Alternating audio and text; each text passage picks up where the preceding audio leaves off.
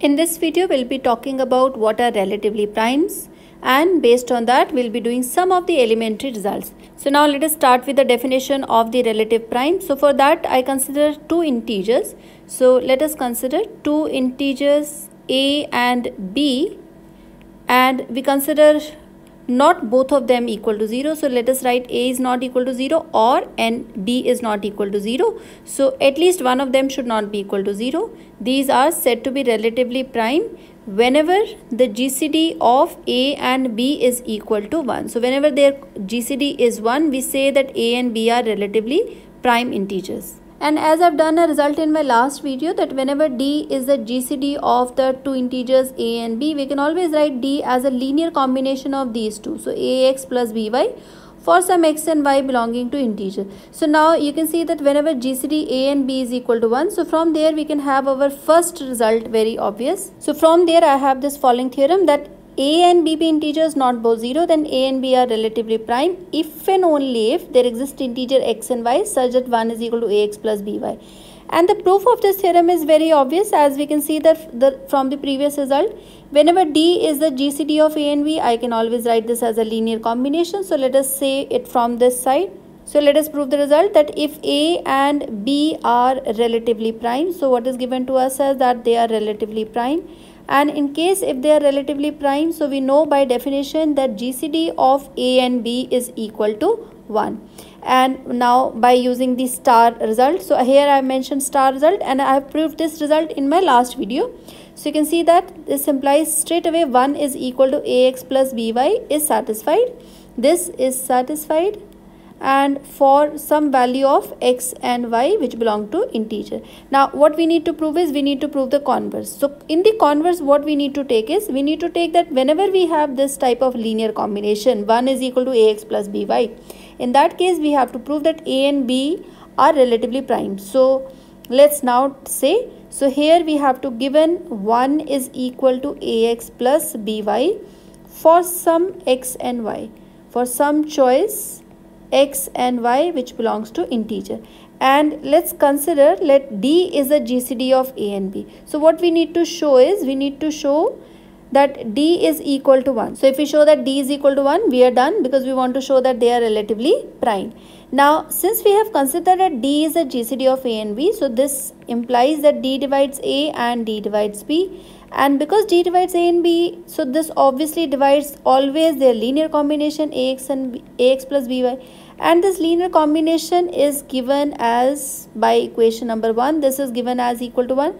So this divisor have the possibility that this is less than or equal to 1, and we said that d is a GCD, so d is strictly positive. So this means the only possibility for d that is equal to 1, and hence that shows that a and b, GCD of a and b is equal to 1, and we can show that a and b are relatively prime. As a consequences, I have this immediate corollary 1, and it says that if GCD of a and b is equal to d, then GCD of a by d, b by d is equal to 1. And notice that these are not the fractional part, these are integers only, because we have already considered that the GCD of a and b is d. So this means d divides a and d divides b. So this is an integer. This implies d divides a and d divides b. Or I can also write it as a, this is a multiple of d, and b is also a multiple of d. So for some u and v belonging to integer. And I have also done the result that d is a linear combination of ax plus by. Whenever this is satisfied, d can be written as ax plus by. So now dividing both side by d, we get a by d times x plus b by d times y. And we know that this expression from here, this is u into x, and from here this is v into y. So now we can see that this means that u and v have the GCD 1. So this implies the value for u is a by d and v is b by d. Their GCD is equal to 1. Corollary 2 says that if a divides c and b divides c with GCD of a and b is equal to 1, so we can say that ab divides c. So now to prove this corollary, let us consider what is given to us. We have been given that a divides c and b divides c. So this implies there exist integers r and s such that I can write C as AR and I can also write C as B into S.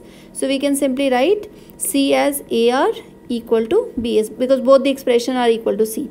And also what is given to us is that GCD of AB is equal to 1. So now because GCD of AB is equal to 1, so using the linear combination I can write 1 as AX plus BY for some X and Y belonging to integer. Now multiply both side by C. So this is C into 1. This is same as C times AX plus BY, which is same as ACX plus BCY. And now from here I'll simply substitute the right hand side value for C. So you can see that we have 2 times C. So when I take this C, so here now let's substitute the value where I require BS. So I need A, B, S, X so that I can have AB together, plus when I want to substitute here at this C, use this value so that I can have A, B is already there, so this is A, R into Y. And now you can see that take AB common from both sides, so this is SX plus RY and this is C. So this implies now C is a multiple of AB and this is an integer. So we can say that AB divide C, and that proves our result what is desired. And now I prove the Euclid's lemma. This is a very interesting property again of divisibility, and we use this property multiple times in the other results of the number theory. If A divide BC with GCD of A and B is equal to 1. So as I've said here, if A divides BC and A and B GCD is 1. So then A must divide the other integer, that is C. And now for the proof I will use the given condition. Here the given condition to us is that GCD of A and B is equal to 1 and A divides BC. So let us start from the condition GCD of A and B is equal to 1. So this implies 1 is written as AX plus BY for X and Y belonging to integers, and now multiply C on both sides. So this gives 1 into C. This is same as ACX plus BCY. So now as we know that A divide BC, this is given to us.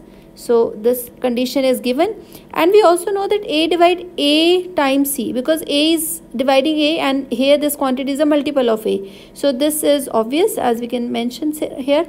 Now from this we can see that this is AC and here it is BC. So we say that A divide AC and A divide BC by the given condition, and from here we can also write BC is some A times some X dash, and from here we can write AC is A times some Y dash, and replacing these values, so we get C is equal to, instead of AC I can write this as A Y dash into X, and in place of this BC I can write this as A into X dash into Y. So this is same as A into X Y dash plus X dash into Y and C, and from here we can get A divide C, and this quantity is belonging to integer, and we can replace this by Q or any other variable.